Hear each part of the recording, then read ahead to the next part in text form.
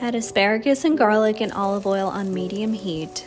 Salt and pepper to taste. Add a 1/4 cup spring water. Cover and let it steam for 10 minutes, and then it's done. Add Celtic sea salt to a pot of water. Add in your washed broccoli. Cover and let it simmer for 15 minutes, and then that's done.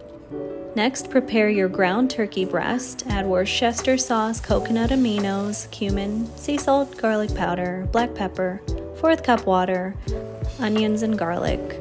Cover and let that steam until it's fully cooked. Add in your chunky tomatoes, organic, BPA-free. Wash organic bell peppers, take all the seeds out, and cut them in half. Salt to taste. Add your turkey filling. You can add cheese if you'd like, organic grass-fed. Bake at 425 for 40 minutes, then that's done. Enjoy! And let me know what you think in the comments below.